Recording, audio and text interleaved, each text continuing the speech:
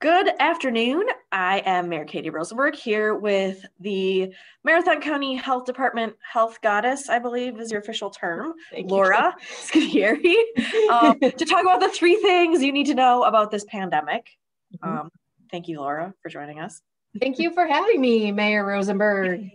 It's a pleasure to be here to talk about the three public health things today. Yes. Oh my gosh. I think we should continue this forever because I have a lot of different public health questions that maybe don't fit in this genre, but fit in other genres. So stay tuned, maybe three other things. Well, I love talking about public health, so we're in good company. Yes. Yes. All right. Public health nerds. Okay. So first question, I'm hearing a lot about double masking and I want to know, am I supposed to be doing this? What's the point? All of the things about this. Is it just silly? Well, we appreciate people being interested in masking because at the very least, we want everybody to wear a mask when they're going to be around other people or in the public. So when you do wear a mask, we ask that they just make sure that it fits snugly and it's over your mouth and your nose. We have, the CDC does have information about two masks out there, Katie. One is that two masks are good, there is some research that says that they are better than just wearing one mask. They recommend that if you do wear two masks, you should wear a cloth over a disposable. And if you're wearing an N95, don't wear a second mask. Oh, just the N95. Okay. Just N95. I don't have one of those, so that won't affect me. But healthcare workers, if you got one. Just one. And then if you're trying to go for two masks, don't wear two disposable. Wear a cloth and a disposable, and wear the disposable under the cloth. Okay. So, yeah. That's a lot. Okay, we got this. That's a lot of info. That's a lot of info. But I mean, the key is that on the CDC's website, they have information about that, what that looks like. Awesome. Search Perfect. mask CDC, you'll get all kinds of really good info on how to wear your mask. Okay, so when you're late at night, need a little bit of reading, check it out and get your mask on. Okay. Yeah. So my second question, I'm just checking my list here. Yeah. Oh, vaccine.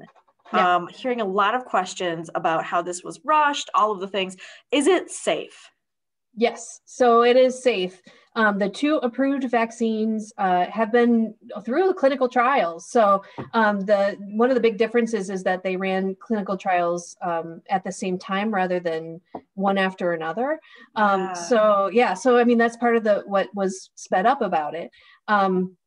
They are under emergency use authorization, so it's a little bit different than a vaccine that has been through like longitudinal studies. So they haven't studied it for years because coronavirus is a novel virus. It's new. So, but the thing to know is that when you get the COVID vaccine, we're not giving you COVID. Like, you won't test positive for COVID. What it is basically it's teaching your body how to recognize COVID when it sees it. That is great. And, I've heard some concerns. I'm throwing a wild card at you here. I've heard some concerns, because it's an mRNA vaccine, that it changes your DNA. And we were talking a few weeks ago about how that's the way that it teaches your body to react to it. But it's not changing your DNA. No. So what it does is I don't want to get too far into the science, but it's truly fascinating, Katie. So if you ever want you to nerd out if you want to. but really you're giving your body the ability to make little parts of proteins so that your body can recognize it. And one of the ways that I've heard it described is like your cells are taught a bit of a song so that they could recognize the whole song when they see it. Oh, that's great. It's like really the Shazam of vaccines. It is. Right. Okay.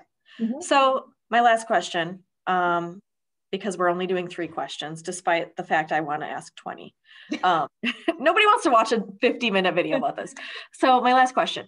There's a lot of discussion about people who are able to get this vaccine. So, anecdotally, maybe this 22-year-old that I work with got a vaccine and he's not necessarily on that approved list before my dad, who is just about 65. How is this happening and why is it happening?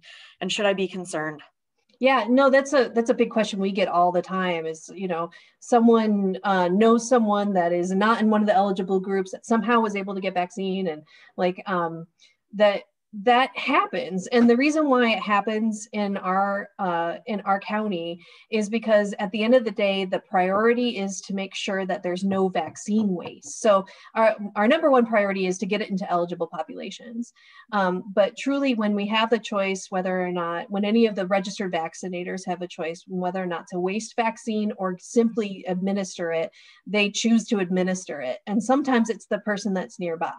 But generally, what all the healthcare organizations that I've been working with have been doing is they've been putting together, they're looking at the individuals that are waiting to get their vaccine, and they're working through those people to get them in quickly if there's vaccine availability. So that if they have extra left over or people canceled last minute, they're able to hit that list of people who fit the good criteria then. Okay. Yeah, and those are individuals that have registered and are awaiting their appointments. So it's not like a secret list. There's no secret waiting lists. This is just people that are eligible for the vaccine and are waiting to make their appointments. And I know I'm seeing different stories in other places, other states, and I know it's kind of confusing because everybody's kind of clamoring for these vaccines. But Wisconsin is responsible for our rollout. So the stuff that we're maybe hearing about in California or Tennessee or whatever might not necessarily be the same way that we're doing it here. Yeah, every state is doing a little differently. Every county is doing it slightly different, but we're lucky in our county because we have some really great health systems that have been working really hard to deliver a lot of vaccine in a short amount of time. And the DHS has a website now that you can see what the vaccine distribution is in our county, and they've been really doing well. They've been really, really working hard because I think it was 30% as of today. Oh my gosh. Is February 15th of the age 65 plus have gotten a vaccine, which is great. There's a lot of work yet to do. And in fact, my colleague, Aaron, he looked up the numbers and he said, let's see, 8,765 or age 65 plus have been vaccinated in Marathon County. But just to give you a perspective of this, Katie, 25,000 need to be vaccinated. Okay, so if you're 65 plus, get on that list, talk to your doctor if you have that relationship, call your pharmacy. You should get on that list and get vaccinated. Yeah, call your healthcare provider. Awesome. Yeah. Cool. Well, I'm super pumped. I have a million more questions, but I guess it's going to have to wait for next week. Thank you so much, Laura. You're amazing. Thanks to the Marathon County Health Department for using resources in this way and keeping us posted. Oh, thanks, Katie. It's always a pleasure to talk with you. I can't wait for your questions next week. Oh, you better be ready. All right, bye. Bye.